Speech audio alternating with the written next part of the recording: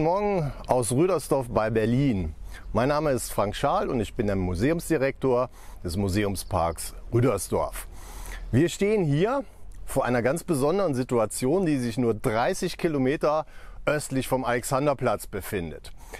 Dieser wunderbare Anblick hier, der so ein bisschen an Mexiko oder Arizona erinnert, ist der einzige Kalkstein-Tagebau im ganzen Nordosten Deutschlands. Und hier kann man ganz tolle Sachen machen, denn man kann hier mit dem Land Rover fahren.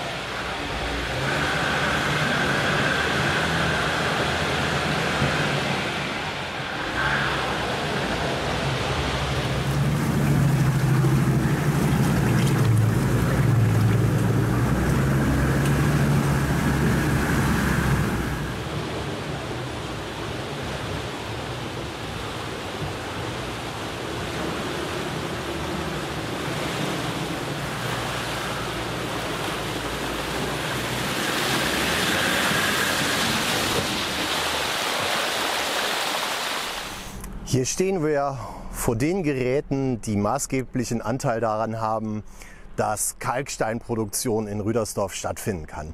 Das sind alles hier historische Bohrgeräte, die in unserem Tagebau verwendet wurden.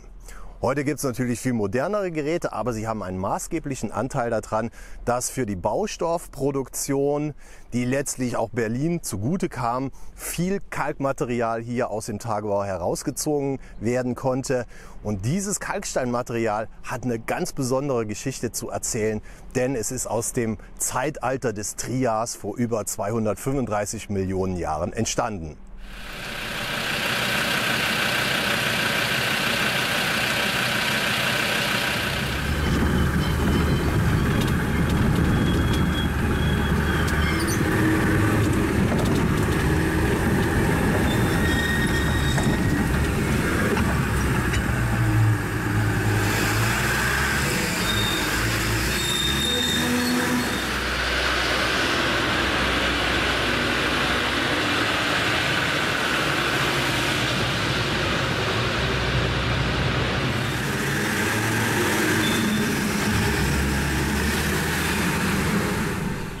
Diese Mauer hier hat eine ganz besondere Bedeutung. Hier sieht man nämlich gut, wie sich die Schichten im Tagebau gebildet haben. Ganz unten ist der Wellenkalk, darüber der jüngere Schaumkalk und ganz interessant ist hier oben diese Schicht, weil das sind Steine aus Skandinavien. Die sind mit der Eiszeit hier hingekommen und die sind eben mit diesen riesigen Gletschern, die bis zu 10.000 Jahre vor unserer Zeitrechnung mehrmals hier über den Tagebau rübergegangen sind. Und da sieht man ganz andere Gesteinsarten als unten den Kalkstein. Das ist eine spannende Sache, was die Eiszeit hier gemacht hat. Und das kann man auch an mehreren größeren Findlingen, die bei uns im Museumspark noch zu sehen sind, live erleben.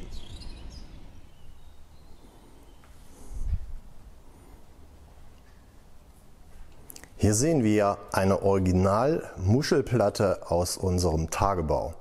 Die wurde vor einigen Jahren hier gerettet und wie man sieht, eine wunderbare Ansammlung von Muscheln, die letztlich auch die Hauptgrundlage des Kalkstein-Tagebaus darstellen. Allerdings natürlich nicht nur in dieser Form.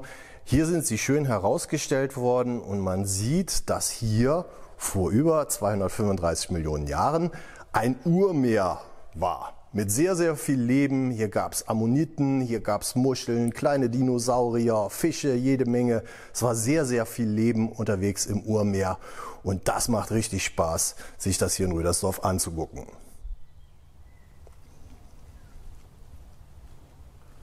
Hier sehen wir das Skelett eines Notosaurus. Das ist ein kleiner Dinosaurier gewesen, das vor etwa 110 Jahren hier im Tagebau in Rüdersdorf gefunden wurde. Der Notosaurier war ein Tier, das etwa 1,5 Meter Länge hatte und auch erstmals hier in Rüdersdorf überhaupt gefunden wurde. Diese Dinosaurier, die natürlich eine gewisse Bedeutung für die Entstehung des Kalksteines hatten, waren hier sehr häufig anzufinden und tragen dadurch letztlich auch einen großen Beitrag zum Kalkstein hier im Tagebau bei. Hier sehen wir eine Darstellung der beiden Hauptschichten des Tagebaus, nämlich des älteren Wellenkalks links und des etwas neueren Schaumkalks. Diese beiden Schichten des Kalkstein-Tagebaus sind dadurch geprägt, dass sie eine unterschiedliche Menge an Calcium innehaben. Die linke, also der ältere Wellenkalk, hat etwa 82% Calciumgehalt, der rechte, der Schaumkalk, hat etwa 92% Calciumgehalt. Das ist wichtig, denn den Wellenkalk verwendet man eher für die Zementproduktion und den Schaumkalk eher für die Brandkalkherstellung.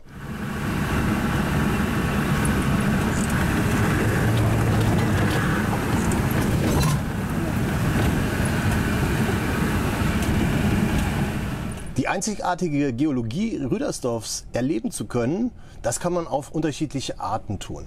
Man kann natürlich zu Fuß durch den Park gehen, man kann aber auch natürlich mit dem Land Rover in den Tagebau reinfahren, man kann durch den Museumspark mit dem Land Rover fahren, dort spannende Szenerien erleben.